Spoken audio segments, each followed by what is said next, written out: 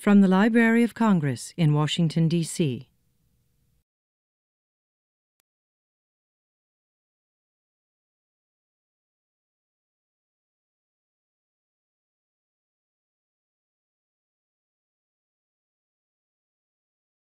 Well, good afternoon. I think I know most of you, but for those of you who don't know me, I'm Bob Patrick. I'm the director of the Veterans History Project here at the Library of Congress. And we're actually thrilled today to be able to sponsor this program. We always welcome people who are on the same road with us. People who have an affinity for veterans, who interview veterans, who do creative things around veterans. It's always good to welcome someone on board with us in that way.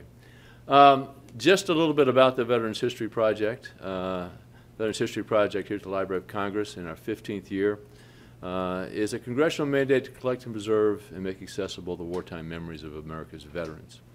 And as I said, we've been doing that for the last 15 years. We've accumulated an archive of just short of 100,000 collections of veterans from World War I all the way up to the current conflicts of today. That is an ongoing process that has been done through the efforts of volunteers literally across the country. Every state in the Union, every congressional district, everywhere across the states, people have been sending in their stories of America's veterans. And we get some 100 or so collections every week that come into us. We do this primarily through oral histories of people sitting down and interviewing what we call the veteran in their life. And it could be someone in their family, someone in their community, someone they worship with, someone they shop with, or someone they just don't know, but they become an acquaintance. And we encourage people to do that. So whenever I come out to a venue like this, or even run into somebody on the street, I ask them, who is the veteran in your life? And each one of us has a veteran in their life. It may not be a family member, but it may be what I just talked about. It's someone that you know, or someone you run into, or someone that's just an acquaintance, or a friend, or whatever. And I would encourage you to think about participating in the Veterans History Project.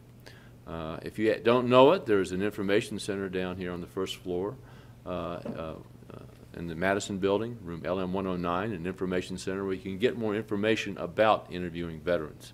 We have our field kit that we can hand out to you that tells you everything you need to know about interviewing a veteran or collecting materials if a veteran is passed on, things like photographs, letters, diaries, and we'll hear a little bit about photographs today, and you get a sense of what treasures those can be for projects such as ours. And if you want to take it a step further, I just want another small advertisement. This is a document that was recently published. It is doing veterans oral history, and we're very proud of this because this was done through the Oral History Association here in America. We worked with them, a professional oral historian, put this book together, and it tells you in a little bit more detail than what we tell you in our field kit about how to interview veterans. This is available if you'd like to get it. We'll talk to you later about how you can get a copy of it. But it really is taking it a step further. I'm really proud that we have this now. So enough about the project. Let's talk about our guest today. Adam Harrison Levy is a writer and a freelance documentary film producer and director. And as I said, he has interviewed veterans. He knows veterans. He's worked for the BBC in documentaries from D-Day to Berlin and the Nuremberg trials, as well as a photographic gallery exhibition on Hiroshima. He is currently teaching at the School of Visual Arts in New York City, but previously has been with Wesleyan University and Yale University. If you've read the promo to this particular talk, it talks about a suitcase full of photographs of Hiroshima and some other veterans involved in this and intertwining this into nonfiction. I'll leave it at that and turn it over to Adam Levy Harrison. Excuse me. Let's try this again. Adam Harrison Levy. Excuse me very much.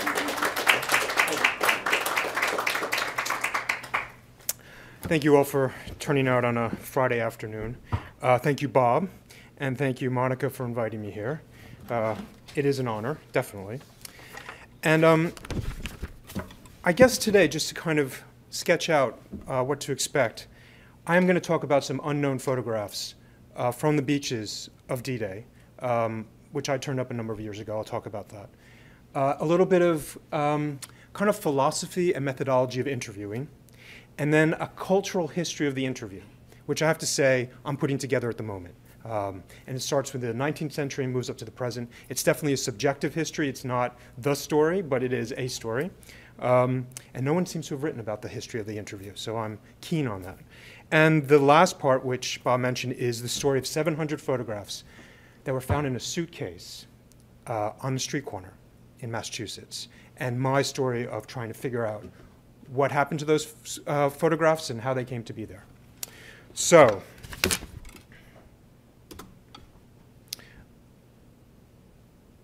hopefully this will work. Another click? Okay.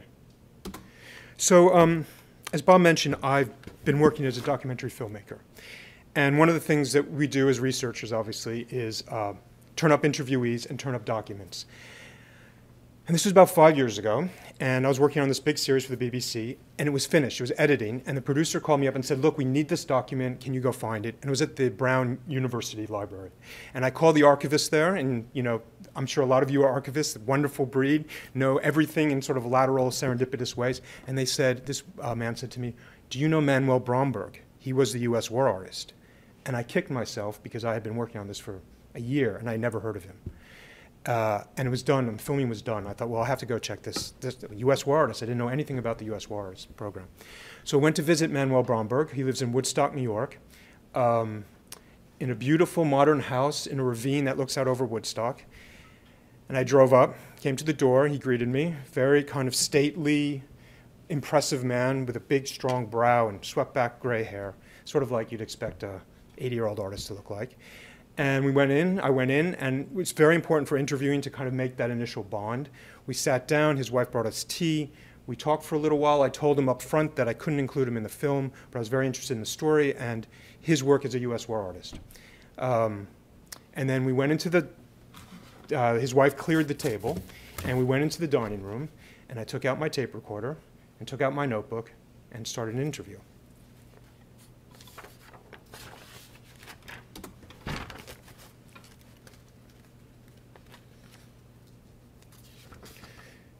So, I think an interview should feel like it's a conversation, but it's a conversation with an agenda, and that agenda is held by you, the interviewer. So ideally, that interview and that agenda is not a rigid set of unalterable questions, but something that's more fluid, a narrative with a through line, like a plot, but leaves room for free association and improvisation. So it's kind of like jazz. There's a structure, but within that structure, there's room to kind of pick up on the free association and improvise. And two important parts of that is instinct and improvisation. And I should be clear that I'm not a hard news interviewer. I tried that once, it was a complete disaster. My style is to evoke rather than to provoke. And for me, an interview is something that takes place between people. It's literally an interview. And I like to think of it as a collaboration between myself and their interviewee. So in a way, you're sort of helping the interviewee articulate a version of themselves or a version of their memory that maybe perhaps they haven't articulated before to themselves. So in that way, a good interview is never impersonal, it's personal. And you become, in effect, a partner in their own understanding of themselves. So it's a skill that forces you to listen.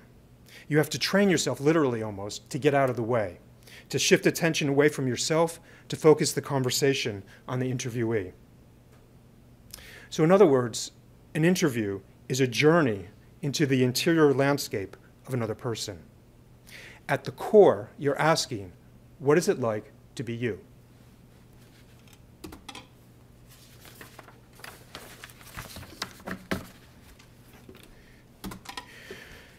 So the question, what is it like to be you, has a history. As a journalistic genre, the interview evolved in the mid-19th century from verbatim printed court reports in newspapers using direct dialogue. But it was in August 1859, when the journalist Horace Greeley traveled to Salt Lake City to interview Brigham Young, that most historians agree the first interview took place. And it was interesting. It was in a question and answer format that we'd recognize now. And it was quite respectful, but also pointed, especially on polygamy. As you can expect, everyone wanted to know about polygamy in the Mormon religion. And Greeley questioned Young, respectfully, and Young replied that he had 13 wives, and we now know is closer probably to 70. So there's a little bit of, as always in interviews, a little bit of shading of the truth there, right at the very beginning. So there's something about that, because in the origin of the interview and the fact that it comes from trial court reporting, there is something that shadows the whole genre, no matter how empathetic or nuanced the interviewer is, because it's part inquiry, part voyeurism, and part cat and mouse verbal exchange. So this journey into someone's interior landscape is inevitably also a probe, successful only if the interviewer brings back something meaningful from this interior world.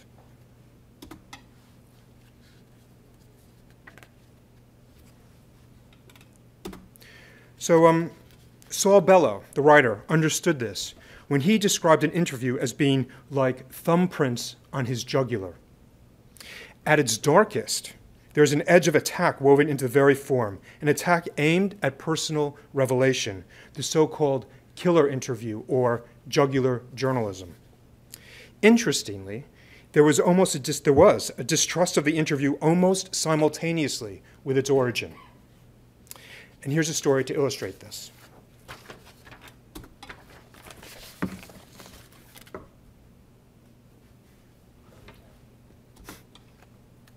Oh, yeah.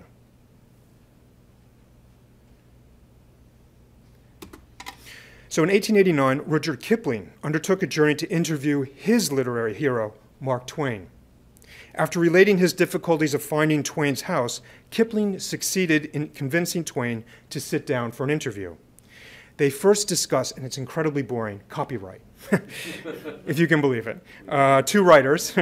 And then Kipling, as he says, growing bold and feeling that I had a few 100,000 folk at my back, asked Twain if he was planning on writing a sequel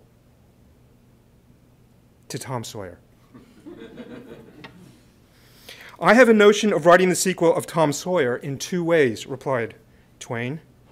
In one, I would make him rise to great honor and go to Congress.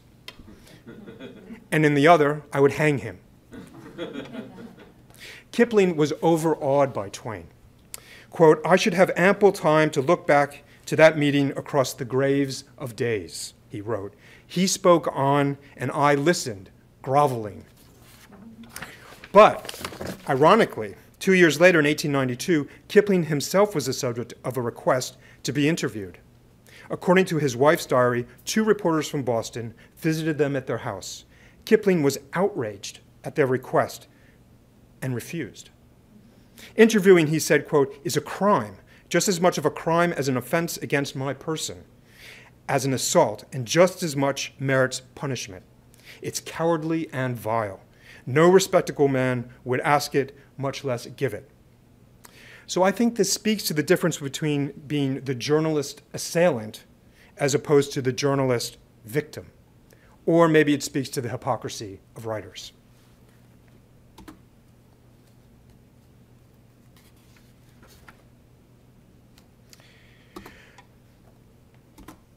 So the growing popularity of the interview through the 19th century was fueled by the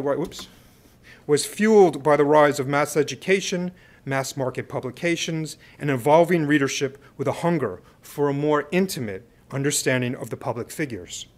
It was also fueled, I would suggest, by the development of realism in the novel and an emphasis on dialogue, scene, and character.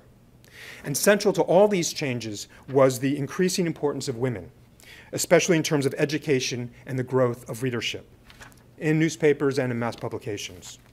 So the word interview, in the journalistic sense of the word, first appeared in the OED in 1869. And ironically, the same year, The Nation said, the interview at present managed is generally the form of a joint product of some humbug of a hack politician and another humbug of a newspaper reporter. But the humbug was catching on.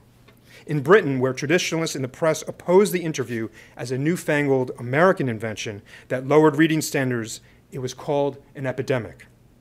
In the first 6 months of 1884, one newspaper, the Pall Mall Gazette, had an incredible 79 interviews. According to its most accomplished interviewer, W.T. Stead, interviewing was, quote, the most interesting method of extracting the ideas of the few for the instruction and the entertainment of the many. Another distinctive factor of the interview is what I call intimacy construction.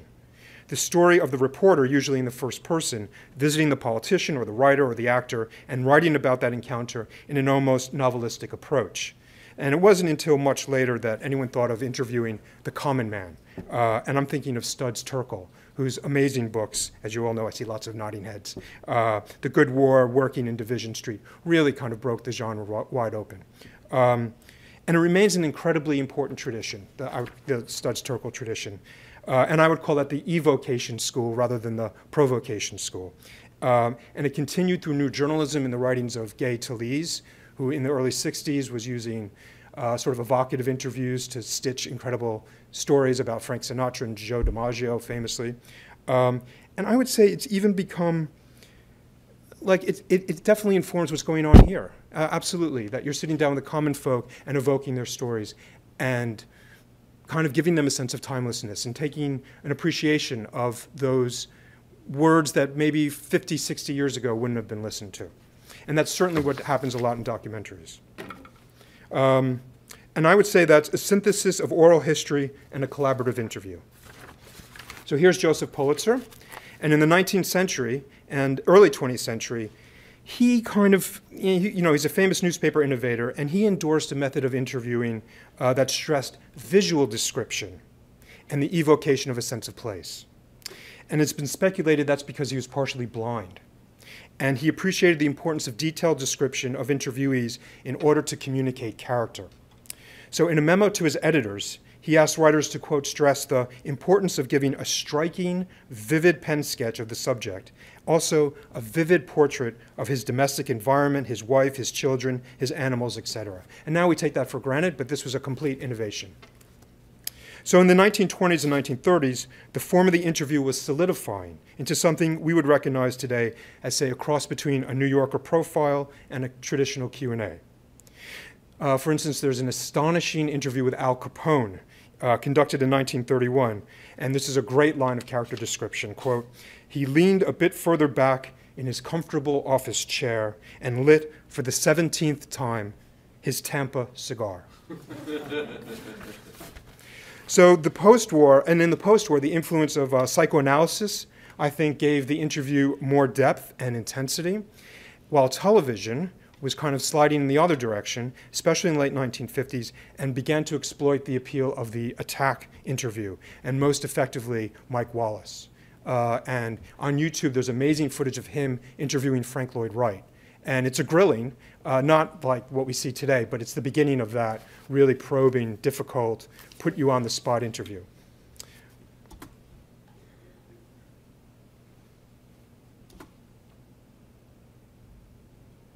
Wait for it. Another click? You're right. So this is Truman Capote, and he elevated the interview into a form of nuanced portraiture and used manipulative techniques to woo his interviewee into confessional revelations, as he did spectacularly with Marlon Brando in 1957. And I suggest you all read that because it's quite striking what he gets Brando to say. But on the other end of the spectrum, and with growing popularity, was the celebrity interview as practiced by Hollywood magazines in the 30s and 40s. And these, of course, exploited the desire of the audience to get an insider view of the elegant glamour and exquisite romance of Hollywood lives. And the fact that most of those interviews were written by publicists only intensified their appeal, because it made them as artfully fictitious as the movies in which their stars appeared in. So authenticity in the interview was turned inside out by the Paris Review, whose interviews starting in '53 with Faulkner, Hemingway, Nabokov, were given back to the writers for post-interview editing and rewriting. And the argument was that they believed, the Paris Review editors, that this gave a clear and more true essence of the interview than a verbatim transcript would have done. And that's an argument that still kind of exists today. Whether an edited interview, cleverly edited ethically, is a compression and is a more like a pungent distillation of an interviewee's story than just a verbatim transcript.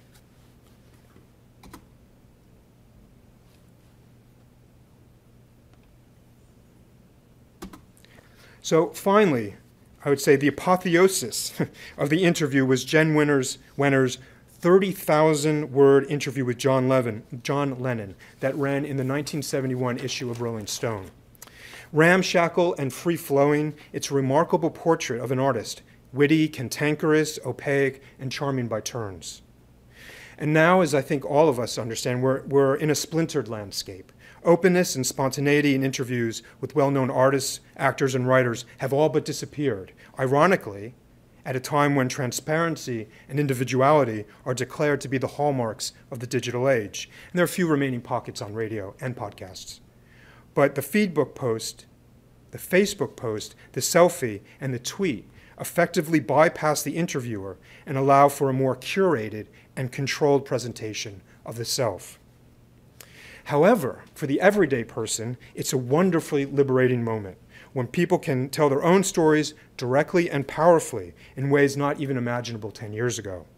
On our cell phones, we can interview ourselves, our families, our lovers, and strangers, and upload the footage to YouTube or Vimeo, and broadcast our own explorations of the inner landscape of others.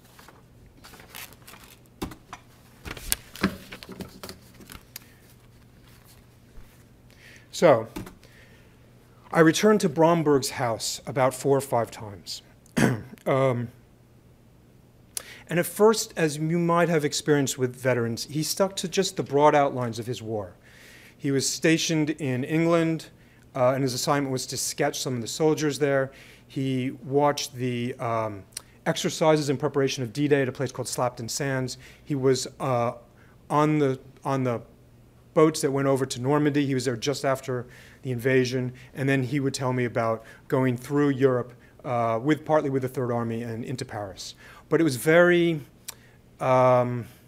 restrained, and I did want to dig in deeper. I mean, I did want to sort of probe his inner landscape. And as I kept going back, he loosened up a little bit more. And on the third visit, I noticed there's another structure on the property, and he said, he mentioned that his daughter lived there. And on the third visit, he said, I'm going to go show you my studio. And I said, I thought that's where your daughter lives. He said, no, it used to be my painting studio. And so we walked out there.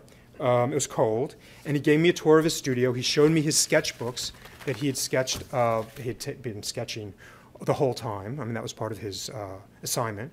And literally, as we were leaving the studio, and I kid you not, I said, what's that cardboard box over there? And he said, those are my photographs.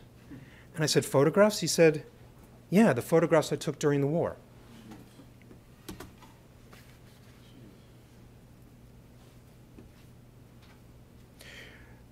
So, these are Bromberg's photographs, many of which had never been seen before.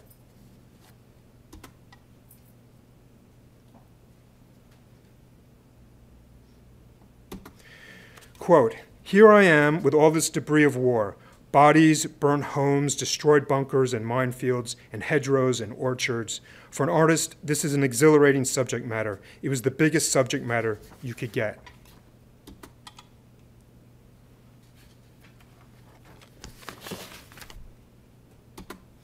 The journalists that I knew, they were thinking in terms of the morning papers, the deadline, getting the scoop.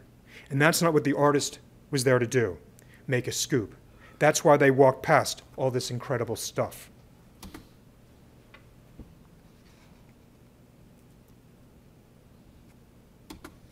No one was interested in the non-heroic. That's what I was interested in. I took all these pictures, and I had no one to send them to.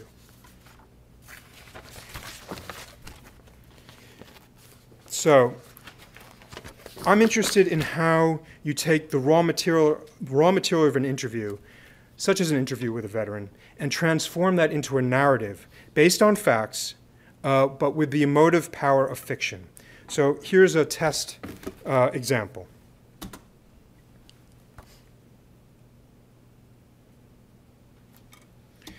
Manuel Bromberg had his orders folded neatly in his pocket, 2 official pieces of paper, both from the War Department. He was in the Army, a carbine slung over his shoulder, standard issue leather boots, a sergeant's 5 stripes on his arm. But unusually, a green leather sketch pad in his hands and a Leica camera slung from his neck. Bromberg was an official U.S. war artist. His orders were to depict the impact of war on you as an artist, a human being. The military had shipped him to London. He had spent almost a year there waiting for action. His assignments had been to cover the mechanical crews of the 8th Air Force, tending the B-17s, as well as the American GIs in the port city of Hull, who were unloading cargo ships. He had made hundreds of drawings of the men down on the docks as they hauled and lifted. Out on the airfields, he was captivated by the relationship between men and machines.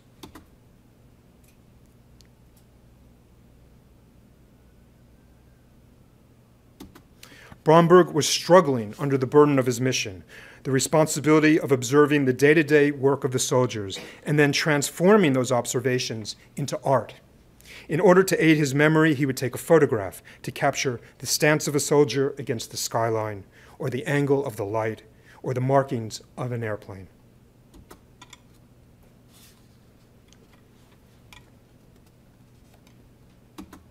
But now Bromberg was standing on Omaha Beach, D-Day +6. Quote, the bodies were floating in. It was a cross between Dante's Inferno and the biggest junkyard I'd ever seen. LST landing ships were bashed in like tin cans, German pillboxes blasted open. Empty shells, twisted metal rods, chunks of concrete all littered the sand. Jeeps and half-tracks everywhere, German POWs penned in behind barbed wire like cattle.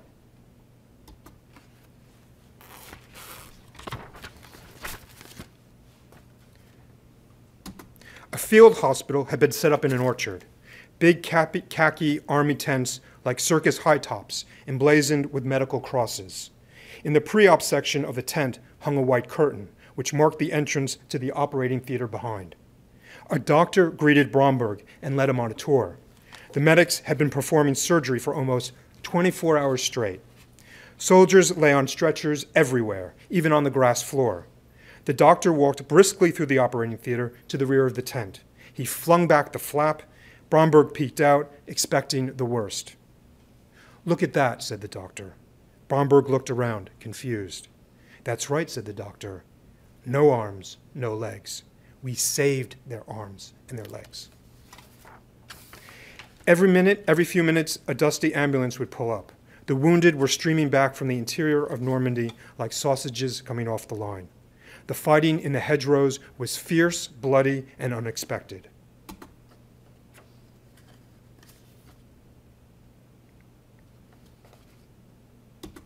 Bromberg was now back inside the tent, gazing at a soldier stretched out under the lamps.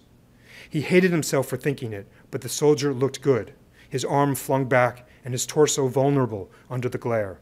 He took out his sketchbook and drew furiously. The soldier's midsection, stripped of his uniform, reminded him of Greek statues he used to sketch as a kid in the Cleveland Museum of Art. He tapped his pocket, feeling for his papers. Quote, our committee expects you always to be more than a news gatherer. Our choice was difficult. Many of the finest artists were physically and emotionally unsuited for this work. His orders stated that he was to depict the war like Goya's famous series of etchings, The Disasters of War. That's what they actually said. To depict the war like Goya, he thought. How the hell do they expect me to do that? Quote, I didn't think historically. The historians had to do that. I was thinking pictorially, artistically. The artist has a whole different set of problems. How do I make this thing really have timelessness? When the nurse moved away, he lifted his camera and took a picture.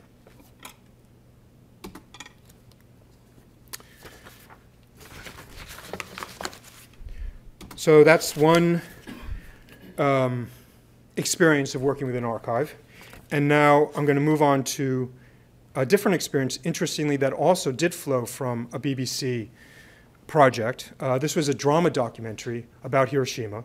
Came out about 6 or 7 years ago.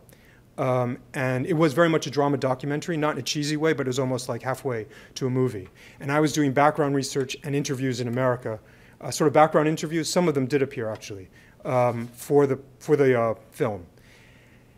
And as often happens, similar story. In the course of my research, I heard this, someone sort of, I think it was a historian, said, oh, I heard this thing where 700 photographs were found in a suitcase on the street in Massachusetts, and I don't really know about it, and it's kind of a mystery. And when the production was over, I thought, wow, that's a mystery worth tracking down. So I literally got in my car and drove up to Watertown, Massachusetts.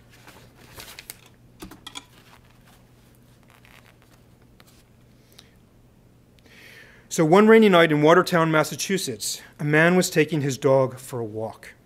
On the curb in front of a neighbor's house, he came across a pile of trash. Old mattresses, cardboard boxes, a few broken lamps, and in the heap of garbage, he spotted a battered suitcase. He bent down and pulled it out. He turned the suitcase over and popped open the clasps. Inside, he found a jumble of black and white photographs, most of them bent, broken, water-stained, a few of them hole-punched, and they were images of a ruined city. And he snapped the suitcase closed, tucked it under his arm, and practically sprinted home. And standing at his kitchen table, he opened the suitcase again. And he was looking at something no one really had seen before, the effects of the first use of the atomic bomb. So in a dispassionate and scientific style, the 700 photographs he found inside the suitcase that evening depicted a city seared by a new form of warfare. And now, 70 years after the bombing, their story can finally be told. The mystery. So the Deluxe Town Diner is a classic airstreamed diner decked out in high 1950s style with ivory and turquoise exterior and those glass bricks. It's a diner as quintessentially American as a Twinkie.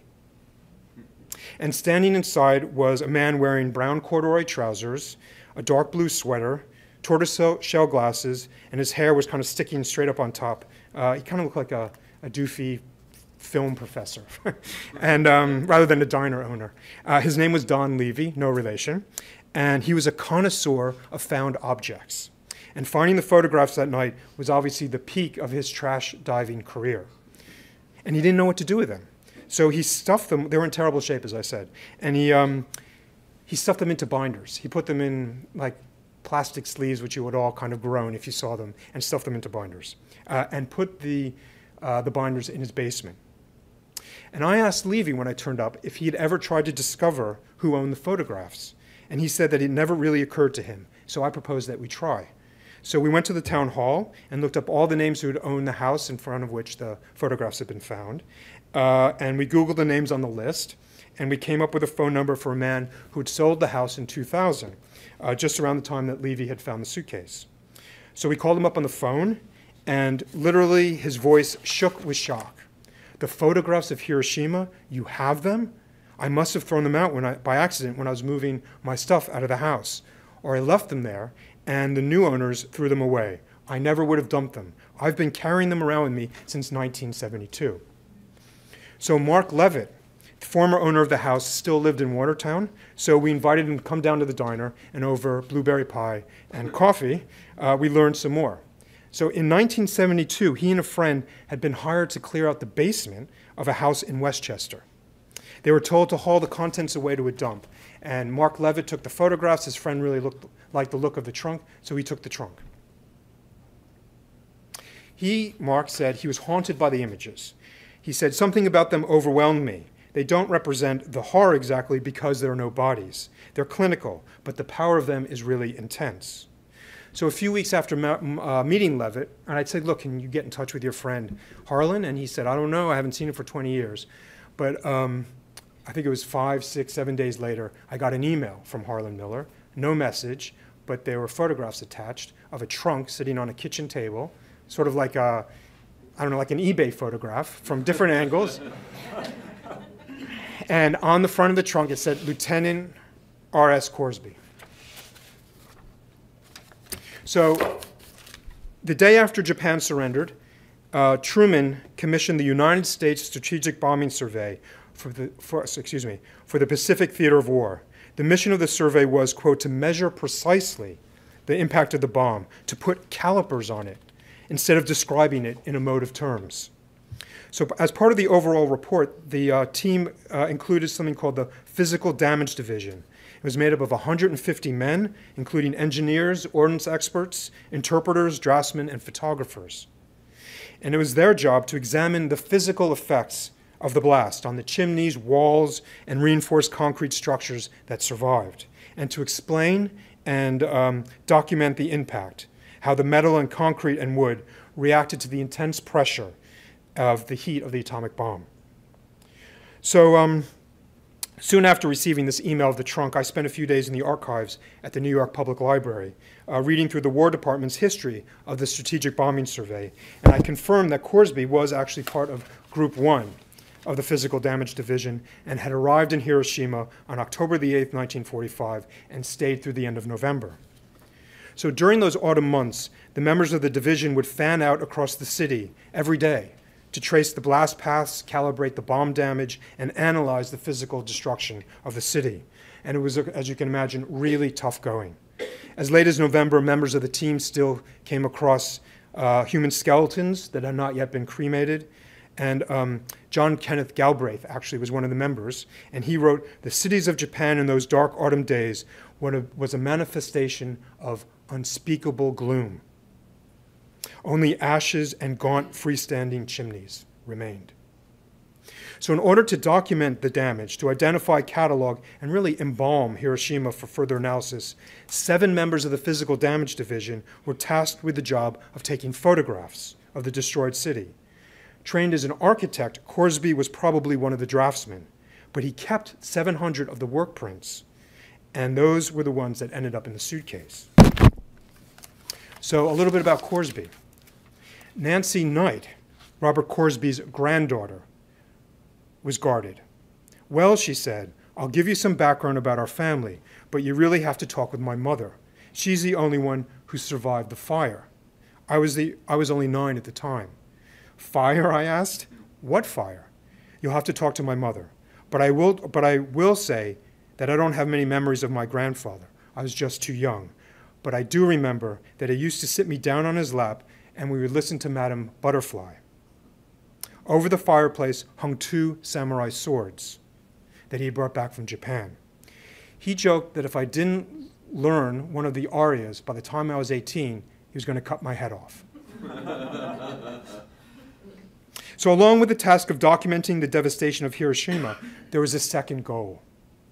To compile that data, the data was to be compiled to be used to help America to survive a nuclear attack at home. So here's the paradox. At the moment of America's total victory, there was simultaneously an awareness of the country's future vulnerability. So the way out of that paradox lay in the concrete structures that had survived the blast. In the words of the survey, men arriving at Hiroshima and Nagasaki had been constantly impressed by the shells of reinforced concrete buildings that still are rising above the rubble of brick and stone or the ashes of wooden buildings.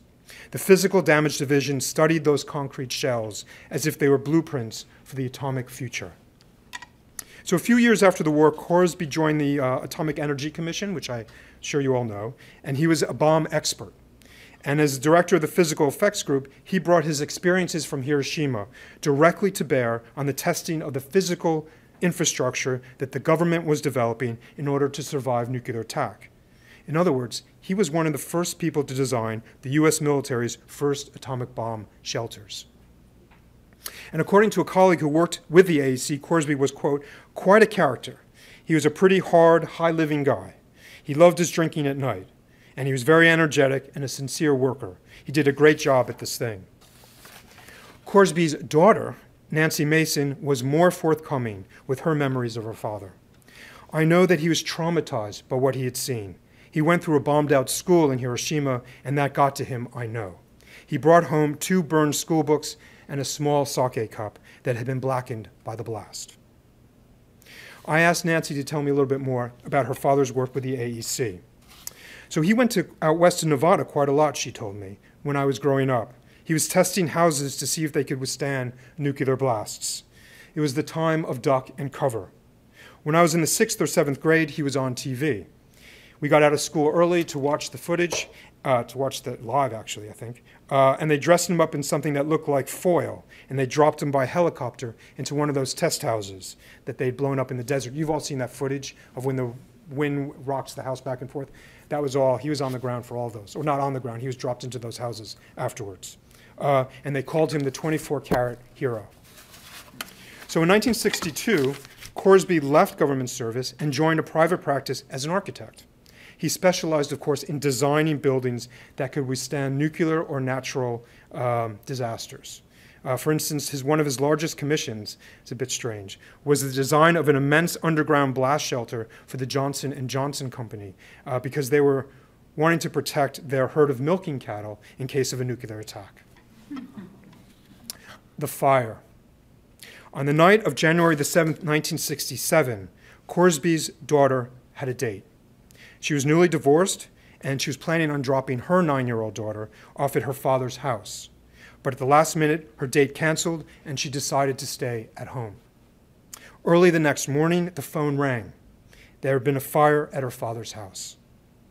Coresby's house was a 9-bedroom Tudor mansion called Homewood in Ossining, New York. When Nancy and her daughter arrived, they were confronted by a house that was totally devastated. About 200 volunteer firefighters, 4 pumper trucks, and a hook and ladder had been called to fight the blaze, but to no avail.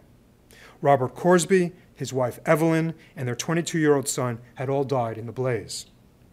The first assistant fire chief at the time was a man named Richard Apostolico. 44 years later, he still remembered the fire. It was one of the worst I'd ever seen. Some things you never forget. The house was built like a fortress. It had extra slate, thick roofs, and the windows were at least 1/4 of an inch thick. We had a terrible time doing what we call ventilation. That's how you let the gases and burning fumes out of a building. It was something unreal. We had pike poles, and we still couldn't break the glass. As a result of the unusual construction, the house contained the fire like a furnace. Apostolico found Mrs. Coresby in the foyer, about 35 feet short of the front door. When I got there, he told me, I dragged her the rest of the way out, but it was too late. According to the obituary in the New York Times, the following day, she was found fully dressed in a skirt, sweater, and a pair of high-heeled shoes beside her. Then he tried to find Coresby. Battling the intense heat and smoke, it took Apostolico 20 to 30 minutes until he found him dead, draped over a lounge chair. He was trying to get out of a side door. He was close, about 15 feet away, but he didn't make it. According to the Times, Coresby was also fully dressed, including a necktie. Because of the intense heat, the firemen had to suspend their search and rescue, and when they resumed, they found Robert Jr. in his pajamas in an upstairs bathtub full of water. He was probably trying to keep away from the flames, said Apostolico, and he had died of smoke inhalation. So the Coresby had thrown a party the night before, which, according to witnesses, they had candles burning. After everyone had gone home, they probably had a nightcap on their living room sofa and dozed off.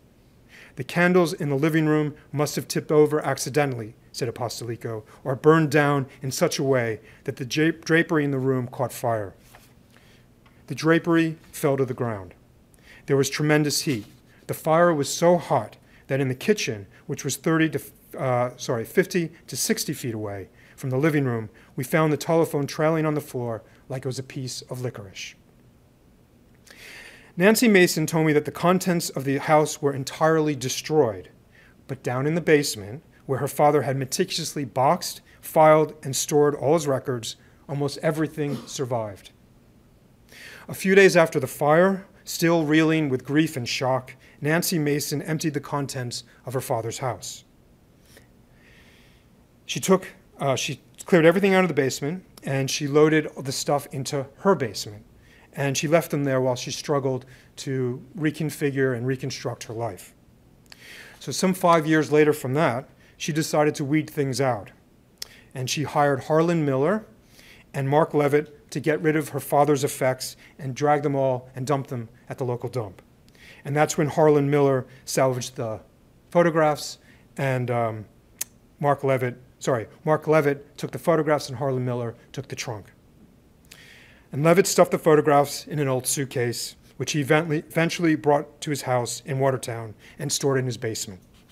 And when it came time to move, he either mistakenly threw it away or he left it and the people who bought the house threw it away.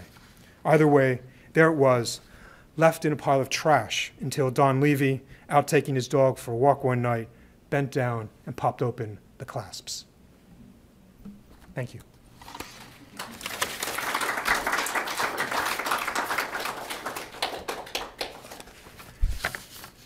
We have a little bit of time. Questions? Is that sure. Okay? Anyone have questions or comments? Yes. First off, where are the both collections you're talking about? So Bramberg still has his items. Yeah. So great question. And then these photographs. So Bromberg still has the photographs. He wants to put them together in a book, and there's talk of an exhibition, but it's all very vague. And the daughters, I mean, as you'll know from, the daughters are sort of, there's contention in the family, so we'll see what happens. I mean, it's been at least 5 years, but they're there, they've been digitized, they're safe, and we'll see what happens.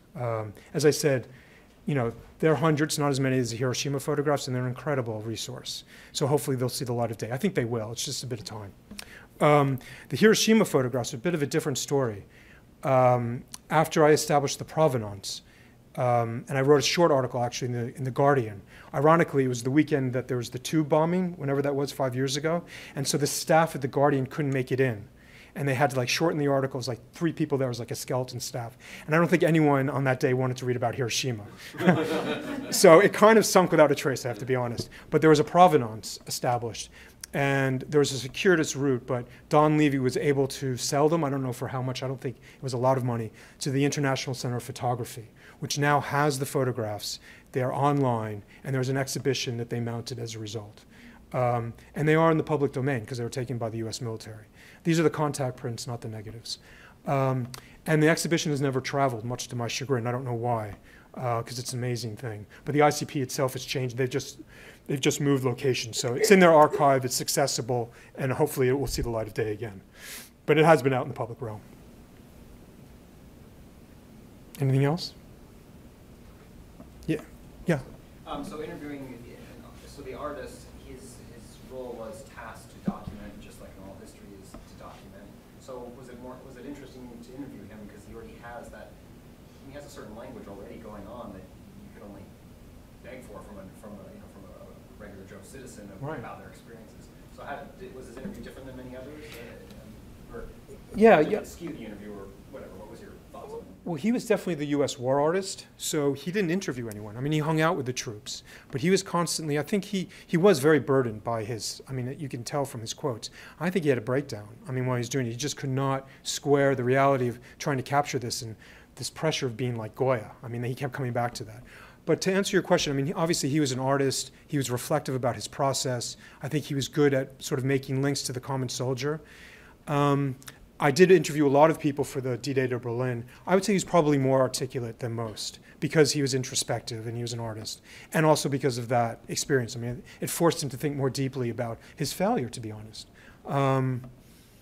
Having said that, you know, when veterans, and I know you've experienced this, when they feel, you know, it's a cliche, but it's true, and there's a reason why it's a cliche, they won't open up to their friends, they won't open up to their family, they will definitely talk to their colleagues and their fellow combatants. But I also think historians have an amazing opportunity, especially at their end of their lives, because they realize they're going to pass away, and this is their last chance. And sometimes the most amazing things are said.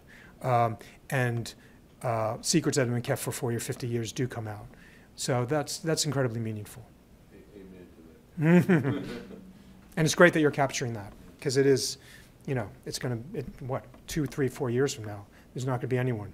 Yeah. Are you going to talk more about that this afternoon? Yeah, I think this afternoon is going to be more about the interview process and what I go through in terms of the nuts and bolts of how to evoke a question or evoke answers to ask the questions. that hopefully evoke the answers. Yeah, more like a workshop, less of a talk. Yes, John. You talked about evoking rather than provoking. How would you compare and contrast the experience of interviewing veterans with interviewing celebrities, because you've done a bit of that as well? Yes. You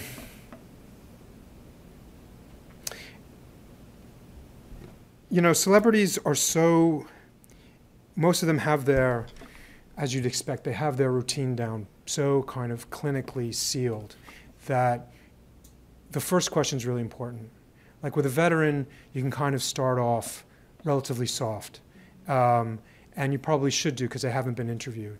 But for like a real hardened movie star, I take a lot of time thinking what that first question is going to be. Because you want to signal, this isn't going to be just any old interview. I'm not repping for PR. You know, I'm trying to get something that's a little bit different. So I spend a lot of time on those first questions. I think with celebrities sometimes, I mean, this is a kind of funny story.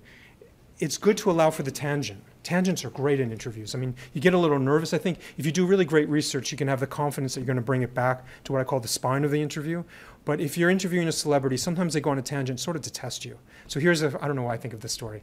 Jeff Daniels. And it was a terrible, it wasn't BBC, it was Channel 4. It was like 101 films to see before you die. It was like a list program. And we're supposed to interview him about Dumb and Dumber. And this was like 5 years after the film came out. And obviously, you know, he has ambitions to be more than a Dumb and Dumber actor. And he was on Broadway, and, you know, he's gone on, obviously. And he's a really smart, intelligent actor. And he literally was in a hotel room, just what you don't want to do. Small hotel room, lights were set up, and literally he came down the hallway kind of slumping. You know, you could tell he didn't want to do it. He had his publicist kind of like pulling him by the nose. He sat down in the chair, and I didn't have a great first question, I have to admit. And I said, you know, can you describe what you did in Dumb and Dumber? Because we're doing this film. I mean, I was kind of bored. And he kind of looked at me like, come on, buddy, I've done this so many times, forget about it. And like I asked 3 questions, and I got those sort of no, yes, no answers. And I knew I was in deep water, and I thought, I might, you know, this is just going to, I'm never going to be able to use this. So why don't I just ask him a really tangential question? I said, what are your 101 films to see before you die? And he kind of lit up. He's like, oh, no one's really asked me that before. And he started talking about Buster Keaton films. And I was sitting there, and I only had like 20 minutes, and I was like sweating, thinking, where's this going to go? But I thought, you know, I'll see where it goes. And he started talking about Buster Keaton and how he walks and how, you know, buildings fall on him, and he has this incredible physical grace.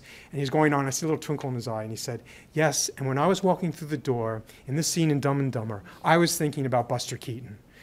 And I thought, oh, that's all I need, you know? So he did know what he was doing. And so an actor, celebrity, have the gift of knowing what you need, and they can play with you a little bit. A veteran might not necessarily know what the soundbite is, but the celebrity, a writer, an actor, will know what you need, and they'll either tease you with it or they'll give it to you. So that's a big difference. Thanks. Sure. Yes? Were there other war artists, and so where are their works? Great question. There are more U.S. war artists. They did not have the funding or the support that the British war artists had. And actually, Bromberg was really bitter about that. They were literally, when they were in London, they had bunk beds and no supplies. And he was really pissed off. Because the British counterparts, Henry Moore, Nash, Sutherland, they all had studios, and people would come and visit them, and they had the Officers Club, and they're all taken very seriously. And Sir Kenneth Clarke, who went on to write Civilization, was in charge of their unit. So they were very protected. In fact, Bromberg would go visit them, and he was embarrassed because he couldn't invite them back anywhere. To like, you know, there was nowhere to go. There was no Officers Club.